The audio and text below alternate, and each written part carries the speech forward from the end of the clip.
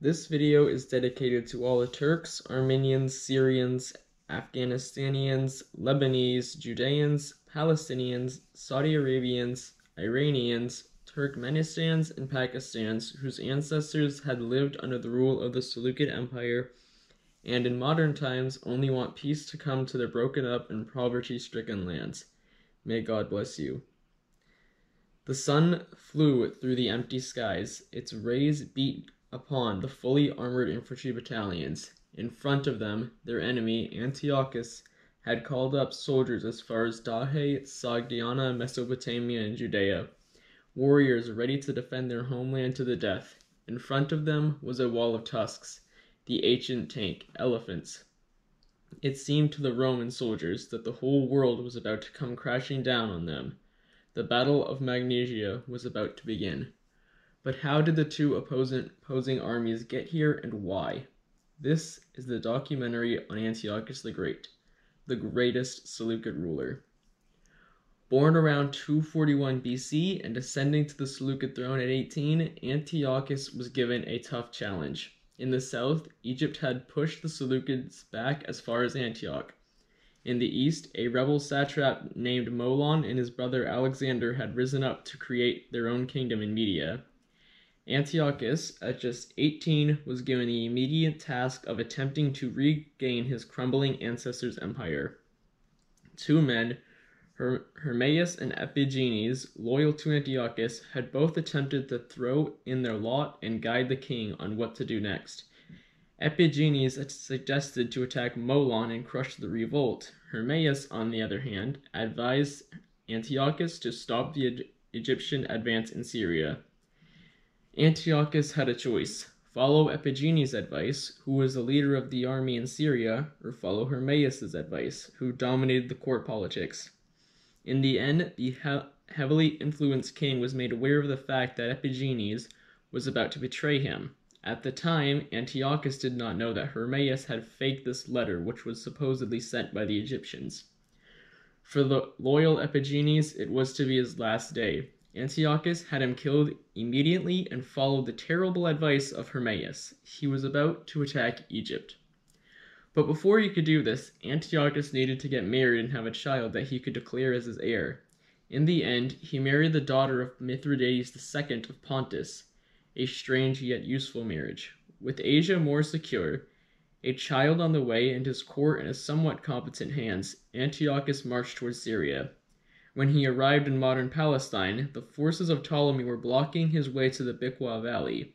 An Anatolian named Theodotus held the Lebanon and anti-Lebanon mountain ranges. Antiochus's casualties rose and his progress was slow. As this was happening, his new army in Mesopotamia, under the command of a mercenary named Zenon, was decisively defeated. Molon moved to occupy Antioch on the Tigris, but was prevented when a young commander named Zeuxis blocked him. Another mercenary commander was sent to deal with Molon, yet he too was defeated. Antiochus gave up his attack on Palestine and moved back to deal with the situation personally. The situation completely deteriorated when Antiochus found out that he was broke due to the loss of Media and Mesopotamia. Hermeias, attempting to salvage what was left of his position, decided to personally pay for the Seleucid army. This allowed Antiochus to continue east and prepare for a showdown. This also allowed for the imbecile who told Antiochus that attacking Ptolemy was a good idea to regain some prestige. However, that prestige was soon shot down. Antiochus decided to use his young commander Zeuxis to challenge Hermeias. Hermeias announced that moving with the Tigris River would give Antiochus the fastest route to attack Molon, but ignored the fact that the region was devastated and logistics were impossible.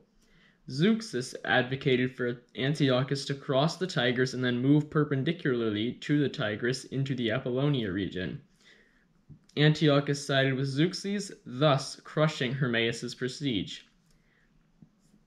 Antiochus surprised Molon, who was in Seleucia on the Tigris, when he blocked his movement north. Molon advanced his army with unknown numbers onto the Apollonia plain.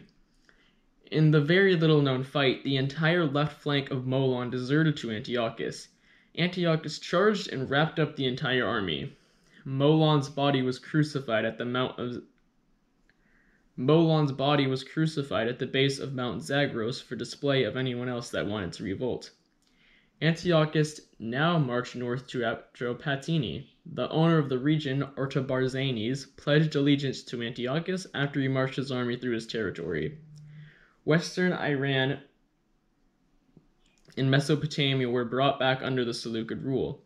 However, the victory was overlapped by the fact that Achaeus, Antiochus's cousin, also ruler of Asia Minor, revolted. Realizing that if he went to subdue this rebel, Hermaeus, who had fallen out with the king, would also revolt.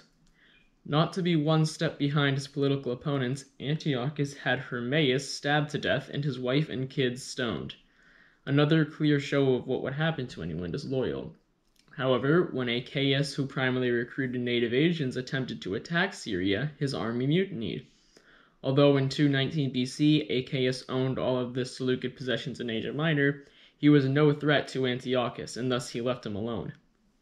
Instead, Antiochus moved against Seleucia Pieria, a town founded by Seleucus Nicator that had remained in Egyptian hands almost since it was founded. Theodotus, a mercenary, was ordered to block the passes leading to the Biqua Valley to stop any Egyptian counterforces. Meanwhile, Antiochus was able to bribe a lieutenant into surrendering the city and thus allowing him to quickly move south. However, an interesting letter arrived in the Seleucid court from another mercenary named Theodotus. This Theodotus was the commander of forces blocking the same passes as the other Theodotus. He defected to Antiochus and allowed his forces to cross into the Biqua Valley. At the same time, Tyre was captured and with it the 40 Egyptian ships that were stationed there. Instead of counterattacking, Ptolemy requested for a truce, which Antiochus readily accepted in an attempt to reorganize his new territory. This truce lasted about as long as modern marriages. Behind closed doors, Ptolemy IV was preparing a massive army for an all-or-nothing battle against Antiochus. While this was happening, Antiochus managed to acquire 10,000 reinforcements from Nabatea, which switched from allying with Ptolemy to Antiochus. In the spring of 217 BC, Ptolemy called off negotiations and declared war on Antiochus. Antiochus gathered his army of 58,000 troops against 75,000 Egyptians.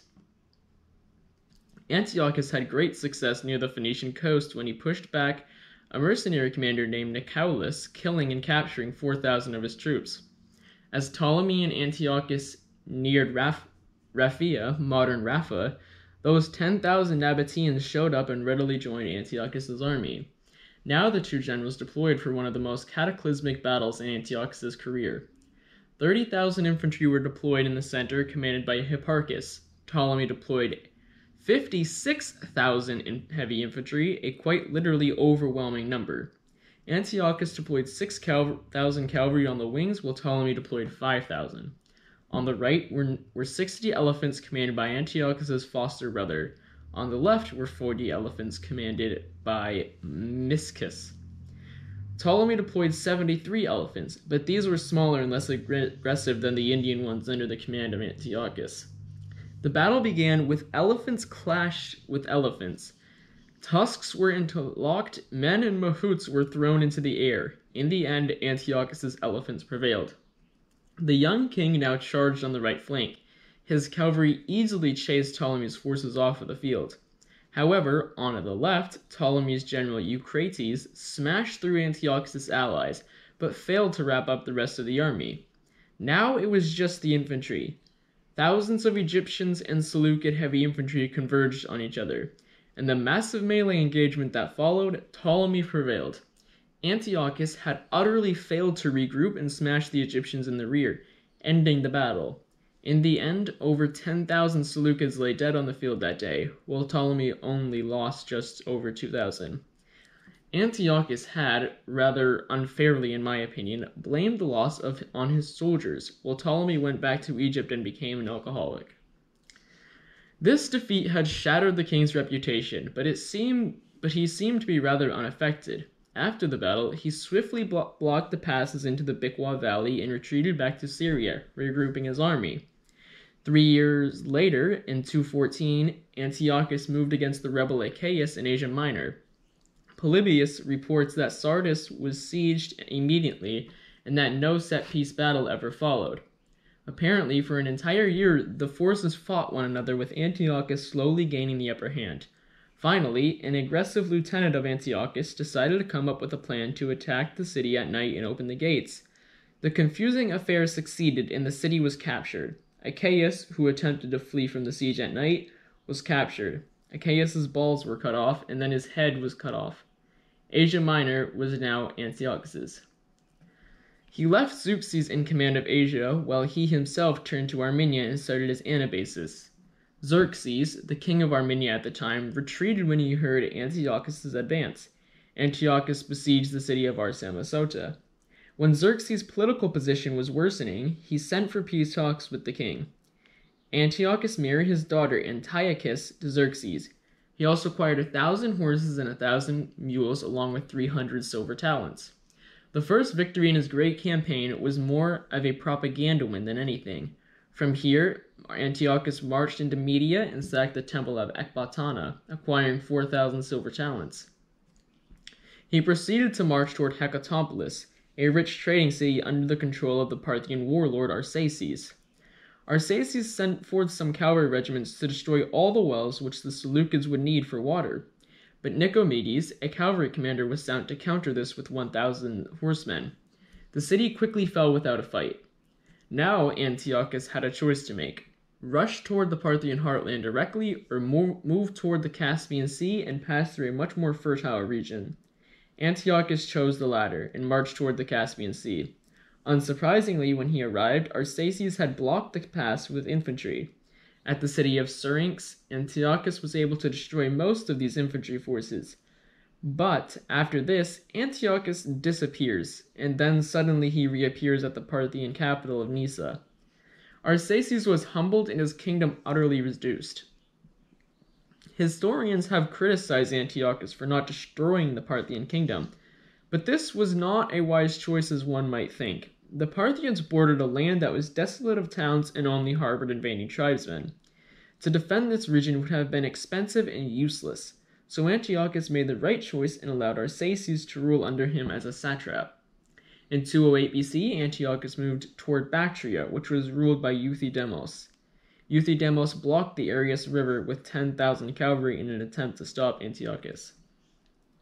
When Antiochus learned that they were only positioned there during the day, he attacked at night and led 10,000 peltasts and 2,000 cavalry across the river.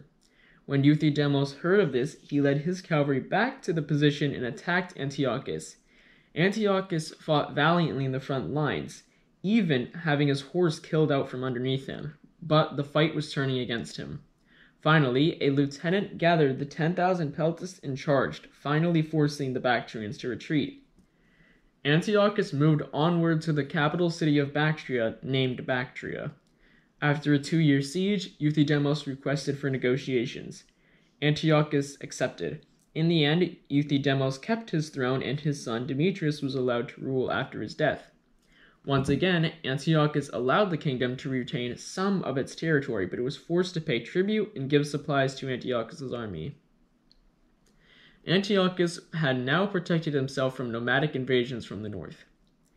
After this, Antiochus moved south toward modern Pakistan and peacefully subdued the region as far as the Indus River. In the meantime, he recruited over 150 Indian elephants, which was the largest number since Seleucus Nicator. He then moved west by going through modern Iran and Carmania and Dragiana. By 205 BC, Antiochus arrived in Babylon and celebrated the new year. However, his journey wasn't over yet. He moved southeast down into Arabia, an area controlled by the Gurhei. From the Persian Gulf, Antiochus moved back into Syria and then Chios, a city in Asia Minor.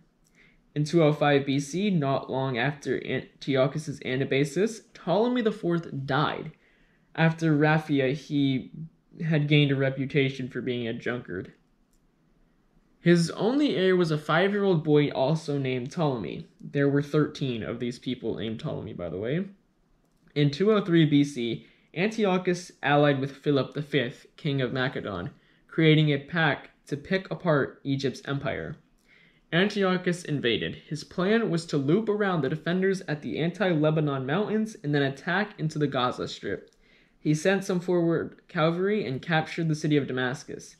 After this, he marched his army past the Bikwa Valley and straight at Gaza. After besieging it for a year, the city fell, and now the rest of Syria was open for conquest. Ptolemy was able to raise an army of unknown size and gave it to a mercenary named Scopas. Scopas counterattacked and captured Judea. When Antiochus, who was camping in Apamea, heard this news, he grabbed his army and rushed south. The two forces engaged in what was called the Battle of Panium. What happened is confusing, but it seems that Antiochus' son charged the flank of Scopas' Egyptian army and routed it after that. Finally, in 200 BC, Roman envoys arrived in Antiochus' court. They told the king that he was to abstain from conquering Egypt. Apparently, Antiochus didn't want to conquer Egypt. By the time the Romans left, Antiochus had been declared a friend and ally of Rome. However, Antiochus wasn't done yet. He went back into Coil, Syria, and defeated the remaining 10,000 defenders of Scopas in a siege. After the final siege of Tyre, Antiochus now owned all of, I'm just going to call it southern Syria, and began to administer the new territory. However, new news reached Antiochus. Philip V, his old ally, who had been conquering islands in the Aegean, had been crushed at Kynokephalae. His territory and army had been utterly reduced. Realizing it was time for another victory, a more political one, Antiochus married his daughter to Ptolemy, securing himself an alliance with the crumbling kingdom. And then, a brave new soul enters the world, Hannibal Barca. In 194 BC, the greatest general in the world fled Carthage and arrived in the court of Antiochus. However, it seems that Antiochus' pride got in his way and Hannibal was never given command of an army. While this was happening, Antiochus had captured the all but destroyed town of Lysimachia, repopulating it, once owned by a successor of Alexandria, and then captured what is now modern Gallipoli. This was almost the last draw for the Romans. They had already sent envoys twice to Antiochus and they were all but ignored. Antiochus had even announced that the Romans had no business in his affairs as he had no business in theirs, which was actually kind of true. However, to Antiochus' somewhat delight and also to his dismay, the Aetolians arrived in his court requesting that he invade Greece and help them throw off Roman rule. Antiochus was somewhat in a pickle. He had just succeeded in a grand campaign across the east and defeated Egypt. Why shouldn't he accept? In his mind, he was superior to Rome. He had the bigger army, the bigger empire, and he himself thought that he was the better general. And he had Hannibal on his side, who must have been coaxing him into war.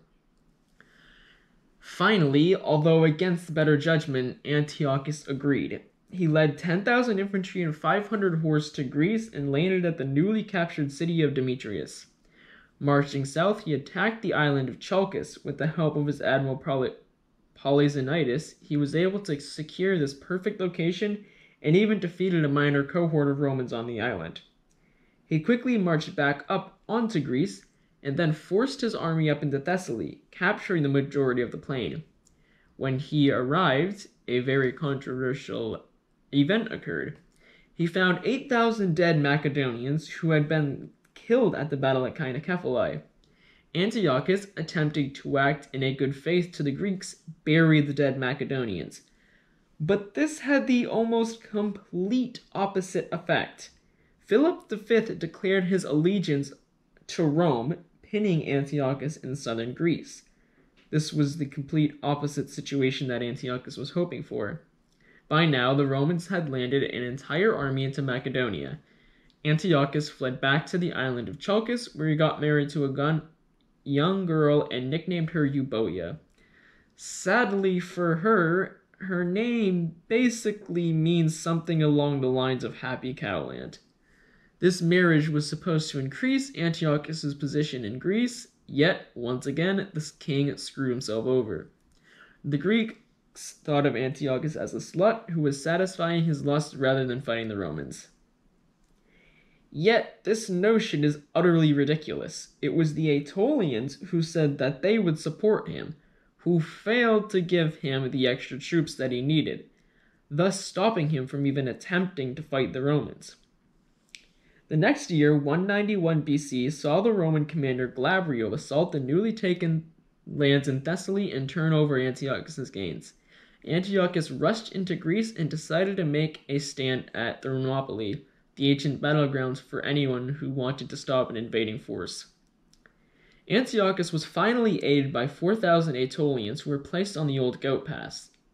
Antiochus himself built a small wall and placed artillery backed by skirmishers and a body of phalanx troops on the main path. When the Romans, who all too well knew about the Goat Paths, sent forces around them, while the main body was assaulted Antiochus' position. However, this was happening at night. One of the Roman units got lost in the paths and was forced to retreat. The other one actually found its target. They attacked and forced the allies back. Antiochus, who was already expecting this, got the news that his allies were defeated, turned and fled before he could be surrounded. 10,000 Seleucid soldiers died that day. Antiochus fled back to Asia. All the while he was gathering his forces that were garrisoned in Thrace, attempting to amass a huge army.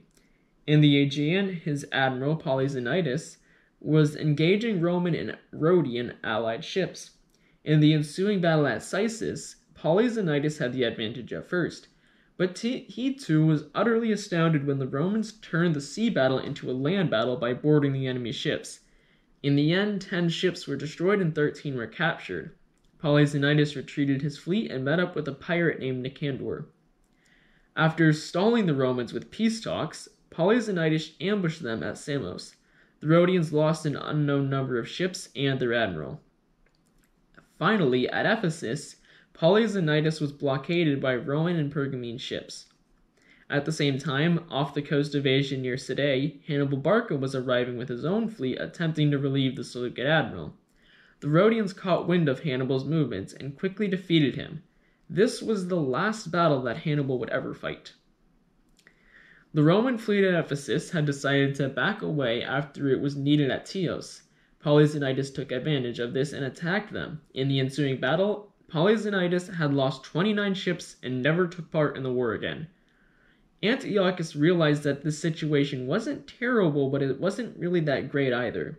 He decided to ask Rome for peace talks, emphasizing the fact that he had captured Scipio Africanus' son and would give him back if they accepted peace. But the Roman demands were simply too high. Scipio even said that he should show Antiochus a bit of useful advice by giving his son back and avoiding battle.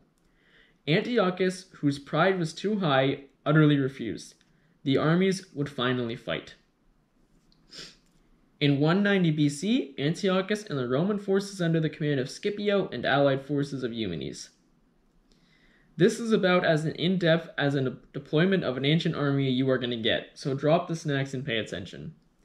The left wing, commanded by Antiochus' son Seleucus, consisted of 4,000 Peltists, 1,500 Illyrians, 1,500 Cretans and Cilicians, 1,000 Neo-Cretans, 2,500 Galatian cavalry, 500 Tarentine cavalry, 1,000 royal cavalry, 3,000 cataphracts, 2,700 reserve light infantry, 2,000 Cappadocians, and sized chariots were in the front and elephants were in the rear. The center was commanded by Philip and another commander named Zeuxis. 1,500 Galatian infantry on the left, 16,000 phalanx troops with 22 elephants in between their lines, and 1,500 Galatian troops on the right. Right wing, commanded by Antiochus himself, had 10,000 silver shields next to the phalanx, 3,000 cataphracts, 1,000 Agema cavalry, 1,200 Dahe cavalry, 3,000 extra light infantry, and 2,500 Mysian archers. The Roman army was positioned as usual in the triple X axes, other than the usual amount of cavalry on the flanks and infantry in the middle. Eumenes on the right was in command of 3,000 light infantry and 3,000 cavalry. After 5 days of skirmishing and probing, the battle finally properly began. The battle started off with a sized chariot charge on the left. The ancient war machine panicked when Eumenes brought up his archers and shot the drivers. The Arabian camels, who were attempting to support the chariots, fell into utter chaos when the chariots hit their own men. Eumenes charged, and the entire left flank panicked and fled. On the right, it was the complete opposite. Antiochus had led a massive cavalry charge, forcing the Romans to retreat all the way back to their camp, where they rallied in an attempt to stop the charge. Now, the horrors of 217 BC were flooding back into Antiochus's mind as he realized the grave mistake he had just made. Both forces had crushed the either's wings, leaving the infantry to fight. The Romans advanced and threw their pila and charged. The elephants, which had been positioned inside of the phalanx, panicked, turned, and thrashed their own men. The beast of war had opened up a chance for a complete Roman victory. Eumenes charged into the flank of the Seleucid phalanx as Roman infantry poured into the gaps. The battle was over. Rome was victorious. The losses are confusing just as the regular amount of deployed men. But modern historians place the Seleucid losses at 10,000 and the Roman ones at 5,000 due to the fierce fighting on the Roman left. After this battle, Antiochus was in no place to negotiate peace. The Romans crippled his rule by demanding that he withdrew from Asia as far as the Taurus Mountains, pay a war indemnity, and never cross over into Asia again. Antiochus had to agree. What happened next seems to be the fate of typical high-ruling kings. Antiochus, in 187 BC, turned to Babylon. However, he was in debt due to the Roman demands. He decided to loot the ancient treasure at Elam. He accused them of starting a war, which in my opinion was a bit far-stretched.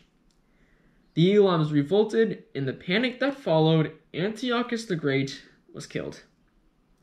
For 36 years, Antiochus had worked his butt off to rebuild the Seleucid Empire, raging wars, expanding territory, making himself look like a new Alexander. For far too long has Antiochus been looked at as a fool who replicated the same mistake twice and demonized as a terrible commander.